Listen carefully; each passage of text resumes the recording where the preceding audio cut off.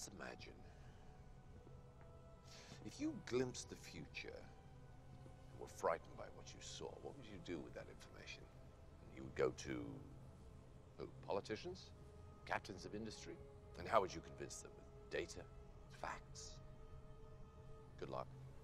The only facts they won't challenge are the ones that keep the wheels greased and the dollars rolling in. But what if there was a way of skipping the middleman and putting the critical news directly into everyone's head? The probability of widespread annihilation kept going up. The only way to stop it was to show it, to scare people straight. Because what reasonable human being wouldn't be galvanized by the potential destruction of everything they've ever known or loved? To save civilization, I would show its collapse. But how do you think this vision was received? How do you think people responded to the prospect of imminent doom? They gobbled it up like a chocolate eclair.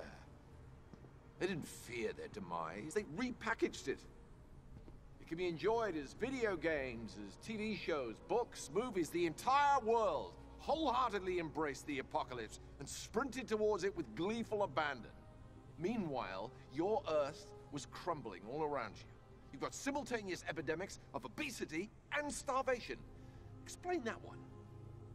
Bees and butterflies start to disappear. The glaciers melt. Algae blooms all around you. The coal mine canaries are dropping dead, and you won't take the hint. In every moment, there is the possibility of a better future, but you people won't believe it. And because you won't believe it, you won't do what is necessary to make it a reality. So you dwell on this terrible future, and you resign yourselves to it. For one reason, because that future doesn't ask anything of you today.